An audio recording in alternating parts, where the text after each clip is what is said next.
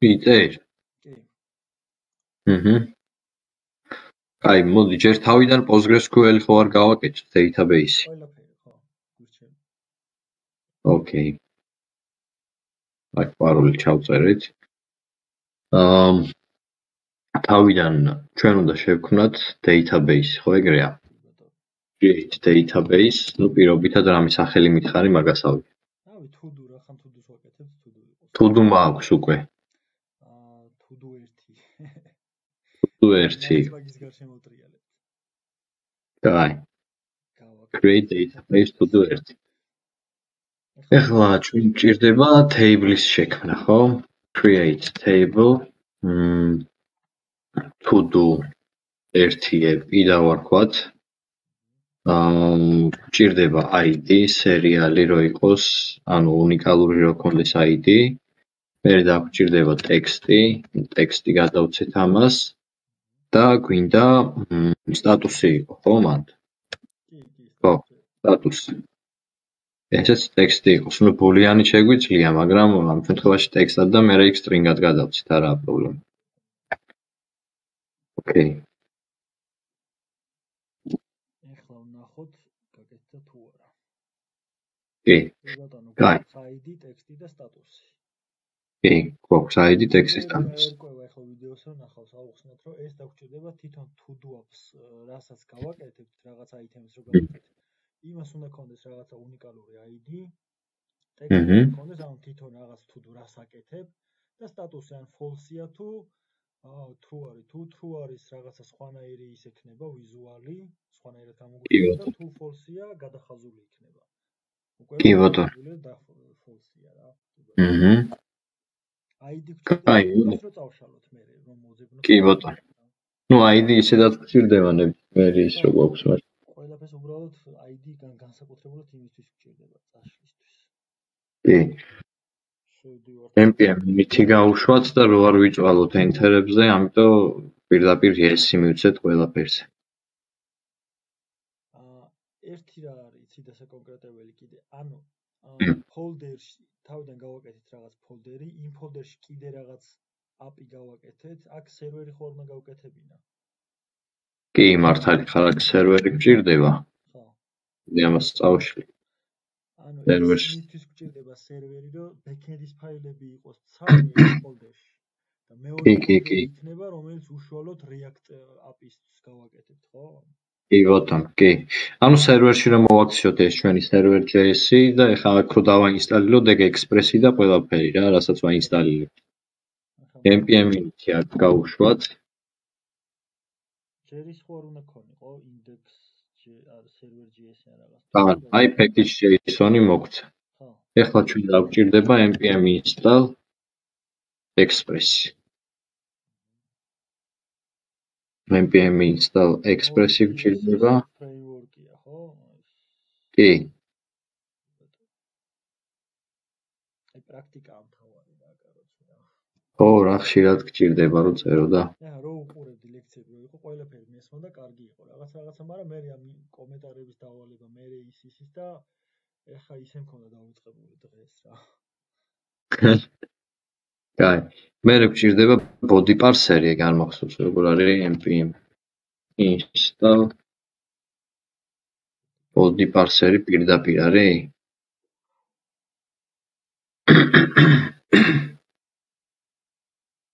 დირე.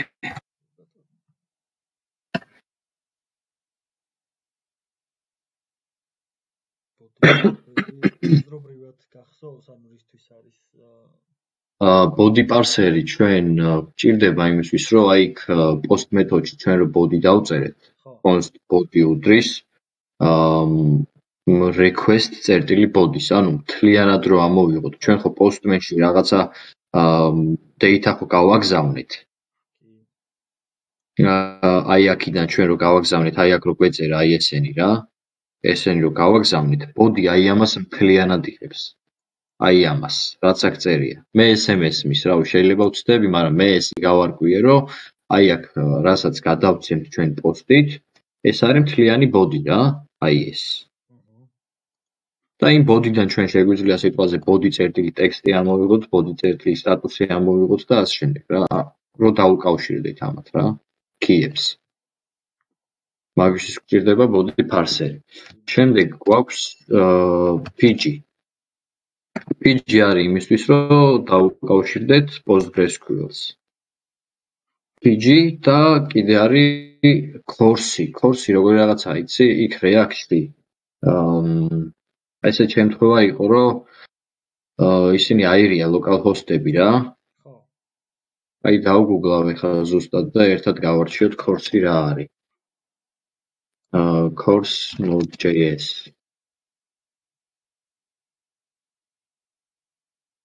What is course in Node.js? Course stands for cross-origin resource sharing. It allows us to relax the security applied to an API.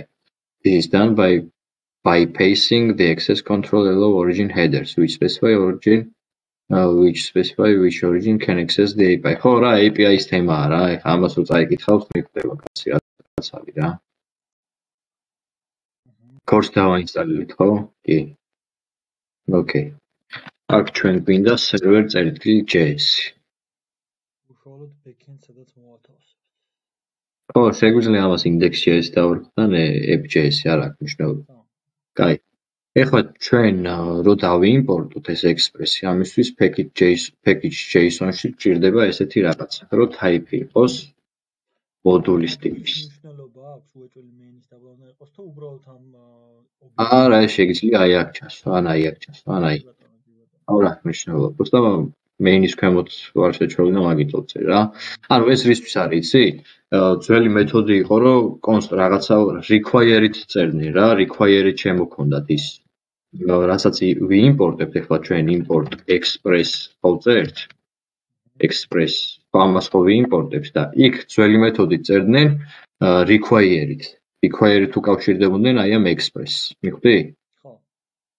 ხო და ეხლა ჩვენ იმპორტით ჩვეულებრივად შეგვიძლია წამოვიღოთ ეს express-ი და ამისთვის არის ეს type მოდული რა, შექმნილი. აი express-ი წამოვიღეთ ასევე pg from pg. კიდე დაგჭირდება course from course და body parser-ით გვჭირდება, ხო აქ? კი.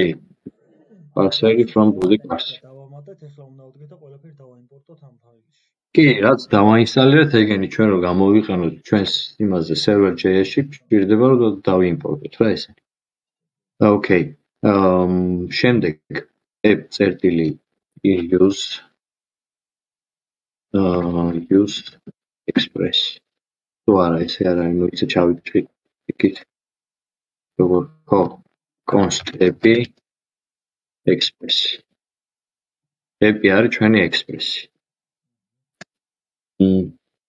შემდეგ app.use body parser .json. ანუ JSON ფორმატში რომ მიიღოს რა. ისე რაღაც გაშლილი იქნება და ულამაზო იქნება. ხო, app.use course-იც ანალოგიურად გვაქვს, თუ სწორად მახსოვს. კი. და ეხლა ჩვენ ამ PG-დან ჭირდება რომ კონკრეტულად ამოვიღოთ ფული. ფული არის მე როგორც მესმის საშუალება, რომლითაც უკავშირდებით ჩვენს PostgreSQL-ს რა. const აი distract sharing-ი ქვია ამ იმას. უდრის PG-ს. ანუ PG-დან ამოგვაქვს აი ეს ფული რა. ხო. კი ბატონო. და აქ იწერება ესეთი რაღაცა, ამას მოვაკოპირებ ახლა რო არ ვიჭვალოთ. ეს просто პატარა ასოთი არის და new full. ესეთ რაღაცას ვწერთ. user-ი არის Postgres-ი, post-ი. database რო დაუკავშირდეთ. კი ბატონო. user-ი არის Postgres-ი. host-ი არის localhost-ი, database-ი. ჩვენს database რა დავარქვით? todo app 1 მე მგონი როგორც მახსოვს. todo app, არა todo 1 app. ესე იყო მე. todo 1 app, აი მანდ დიწერია, ხო? კი ბატონო. ეს password-ი, რაზეც დღეს ვიწვალეთ. ეს default port-ია, ხო 5420. ეს თვითონ იმას მოყვება რა, Postgres მოყვება 5432. ინსტალაციის დროს ეგიძლია ჩაწერო და შეცვალო ეს 5421. რაღაცა ისინი აქვს რა. ვერსიები, სხვადასხვა ვერსია აქვს. კაი, მე მგონი ამაზე გადავდივართ. ანუ პოსტი უნდა გავაკეთოთ, get-ი უნდა გავაკეთოთ და უნდა გავაკეთოთ ასევე ისა რა ქვია, delete. ხო, delete-ს ვაკეთებ და ეს არ გამოგჩეს, აი ეს. ანუ ჩვენ რომელ პორტზე გვინდა რომ გაეშვას ჩვენი ის. Listen 4001 იყოს. Console log 4001.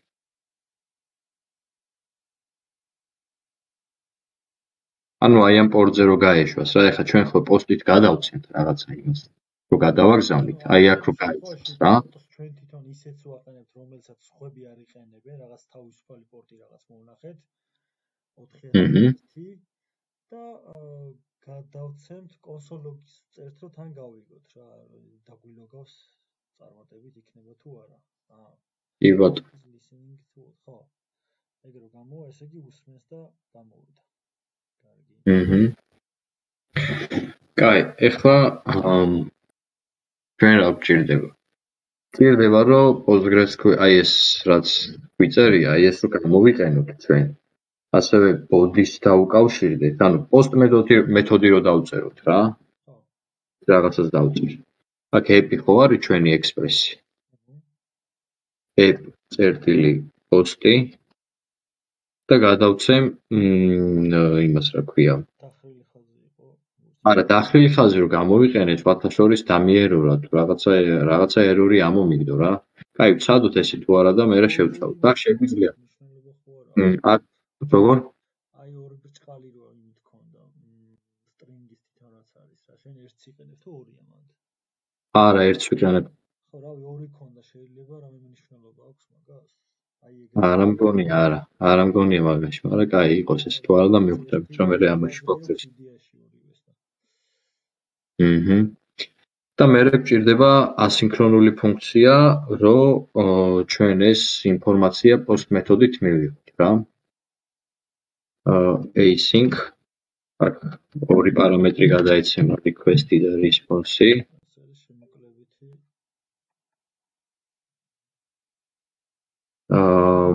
try catch გამოვიყენოთ მაინც, იმიტომ რომ იქ error-ი თუ გვაქვს რამე, მაგას ბარემ ამოგვიგდებს. გვაჩვენებს error წერტილი message დავწერთ. try catch-ი არის შიგნით ფუნქციას რასაც დაწერთ, ცადე ამის გაკეთება თუ არა და რა error-ია მაჩვენე. აზრი ეგ არის, ხო ეგ არის. კი ბატონო, ხო, ანუ თავარი ფუნქცია ჩვენ ახლა რა ლოგიკაც გვინდა რომ დავწერთ. წერთ აი აქ, აი ამაში და თუ კი ეს არ შესრულდა აი ეს try ფუნქცია, რასაც ჩვენ აი აქ ხო, აი error-ი რაც პარამეტრი გადაეცემა, მაგისი message-ი გვინდა რომ გამოგვიტანოს აი აქ და მე მივხვდებით რა error-ი გვაქვს. და მაგისთვის გვჭირდება ეს try catch. მოდი ამას დავარქვათ const to-dos request წერტილი body. ანუ request body ხო აუხსენით რომ აი ეს რაც არის მთლიანი ახლა ჩვენ post მეთოდს რო გადავაგზავნით. ამას მაინც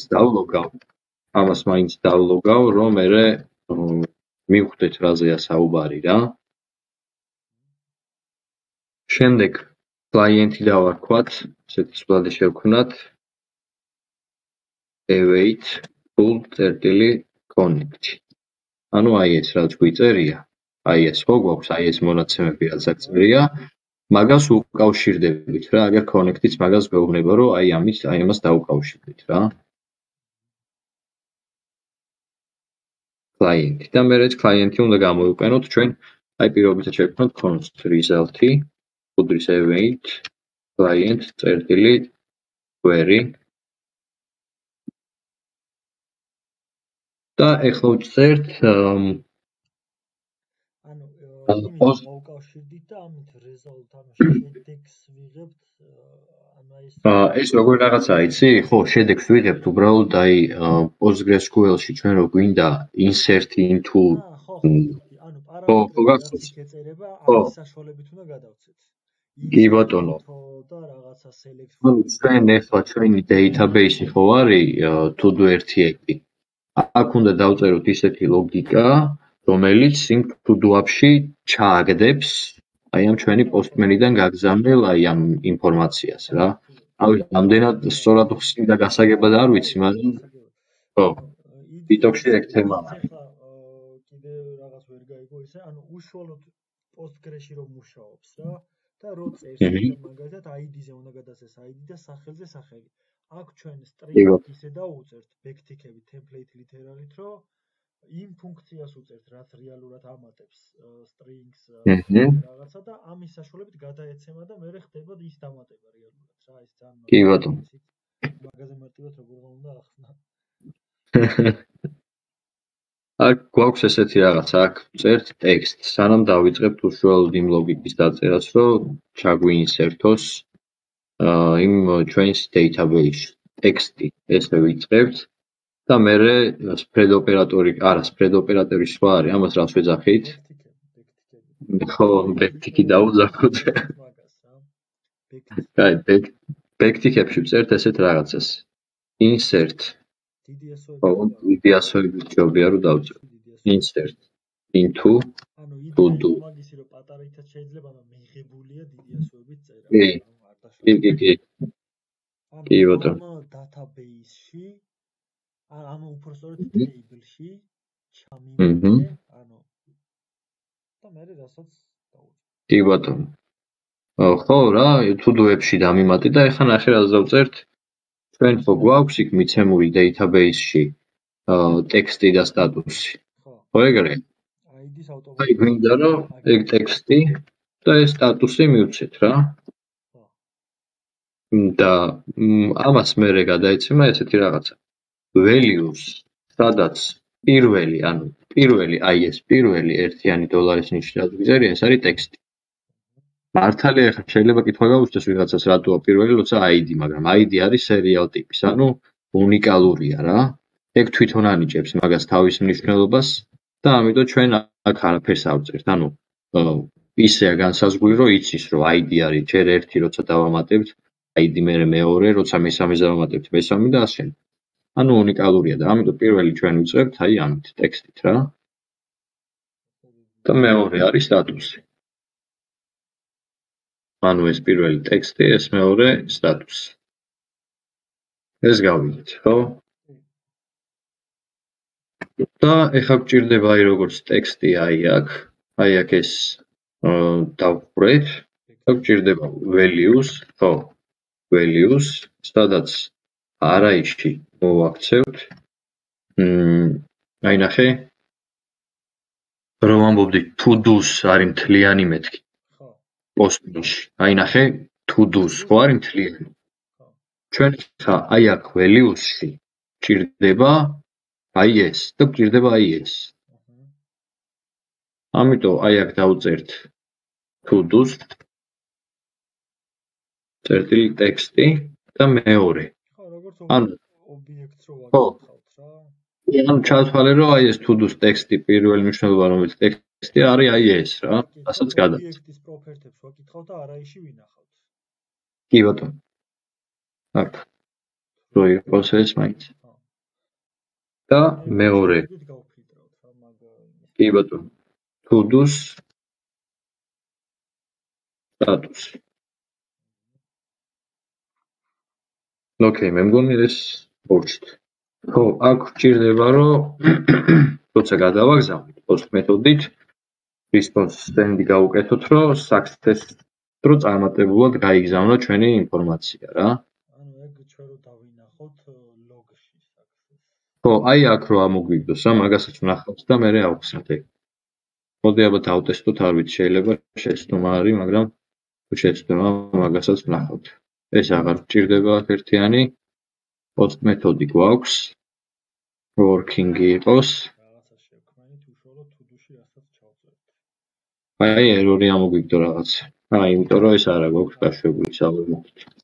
საბოლოო ჯამში მე მაგის ბოლო რისთვის ვაკეთებ მაგას ეგაც ვთქვათ, რომ თვითონ ბექი სერვერი ხო, ანუ ხო, ნახე, იმას რა ქვია, პოსტმენით ჩვენ აი ეს კოდის საშუალებას გვაძლევს, რომ აი ეს კოდი რო არ გვეწეროს და ისე რომ გადავაგზავნოთ, ვერაფერ შედეგს ვერ მივიღებთ.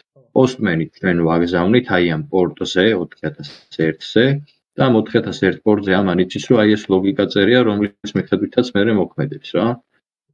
აბა ვნახოთ. აი success-ი შესრულდა.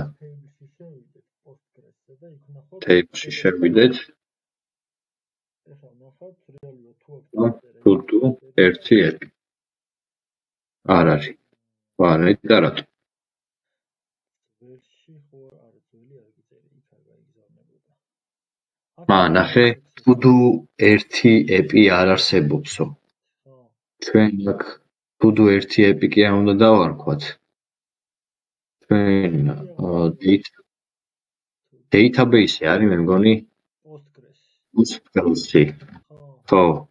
ანუ ეს უბრალოდ Postgres იმას გეუბნება სახელს, ხო, ეგ იყო, კი ბატონო. ხო, და აი აქ ჩვენ todo ერთი ეპი არის.